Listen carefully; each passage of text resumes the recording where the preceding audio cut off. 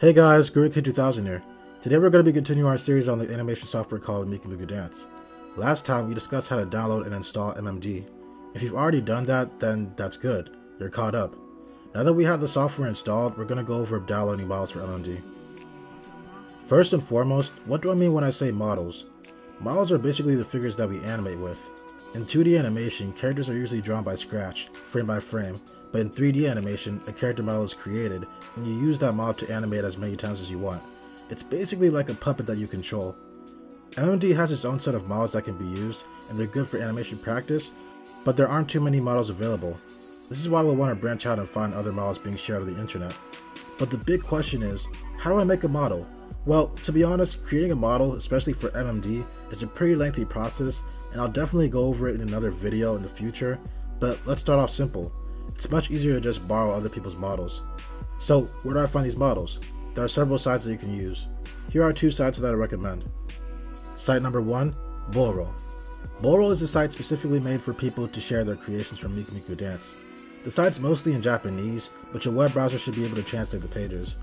When you get to bullroll.net, click on the 3 straight lines on the left hand side, then click File. This will lead you to the page where you can find all the models. As you can see, there are already some on the main page. If you like to search for a specific model, you can just use the search engine and type in the desired model, and once you find the model that you like, you can click on it and scroll down to see an orange button that says download, and doing so will download a zip file with the model in it. Keep in mind that not everyone's models are public. Some are password protected, but they give you hints to figure out what the password is.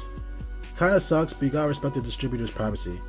We'll get more into the distributor rules in a minute, but let's talk about the second site that you can download models from. Site number 2, DeviantArt. Now, I know DeviantArt gets a lot of bad rap for having so much furry content, but it doesn't take away from the fact that there are some amazing artists on there. And it just so happens that DeviantArt is a large MMD model distribution source.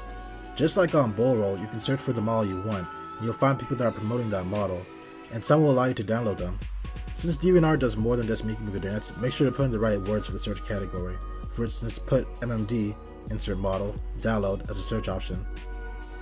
Once you find the model you want, you'll see this big downward arrow by the side.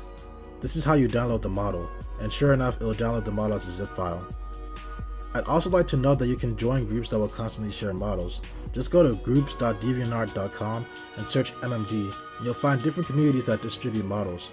This is what I usually do whenever I need a certain model for animation, and it's so convenient because most groups have different categories for you to find the right model.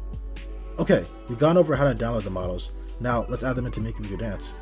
In order to do so, take the zip file you just downloaded, right click on it and extract it, which will bring out a folder with the model. Before doing anything else, it's important to read the README. Some of these models have rules that you must follow, especially if you plan on making a video animation and sharing it online. It's very important to respect the distributor's rules. Alright, so let's open up a new window of MMD.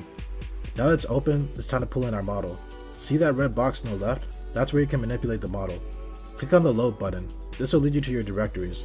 Search for the folder where you unzip that model file and click on the PMX file. Models are either defined in PMD or PMX format. Once you click on it, voila, it should display your model. Also, keep in mind you can load this model multiple times into the software, or you can load different types of models into the same page. This is where things get juicy. Next time we're going to learn how to animate with these models. I hope this tutorial helped you a little, and let me know if you have any questions. Until then, be cool, be wild, and be groovy.